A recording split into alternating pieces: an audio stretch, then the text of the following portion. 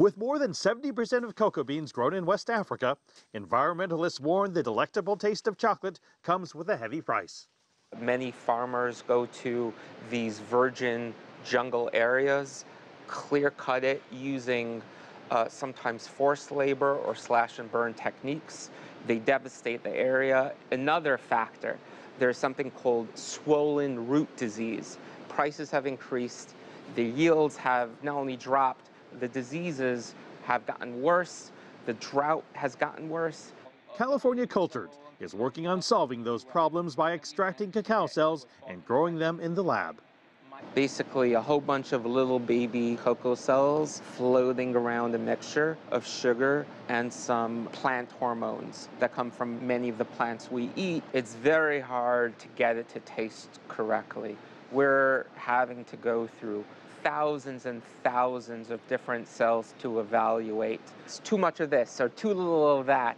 So it's all about being truly the Goldilocks recipe. That cellular recipe, along with cocoa butter and sugar, are mixed inside a melanger. It liquefies and is then poured into a mold ready for eager chocolate lovers to have at it. So what sort of flavors are you picking up on this one? It's definitely very fruity. Yes. Right? So this is a prototype batch that we created that we kind of concentrated on elevating some of the fruitier notes. Trying to mimic more of the fine chocolates out there in the world. Okay. How close do you think it is to the chocolates you want to create? So it is our goal to create a chocolate that's indistinguishable from some of the mass market chocolates out there that are pretty common, you know, maybe like a Hershey's Dark. So we probably have another couple of years until we get to that point. I'm one of only about 1,000 people to get the opportunity to try this type of chocolate. And there's not a lot of competition either.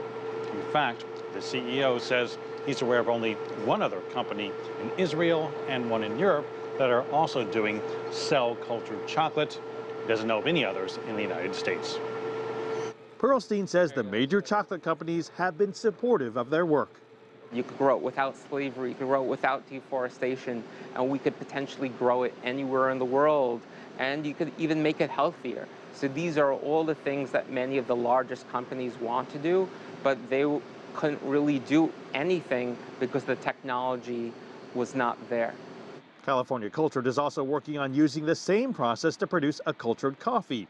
It's all part of a scientific revolution, aiming to change the way the world's resources are consumed and the way humans are fed. Mark New, CGTN, Sacramento, California.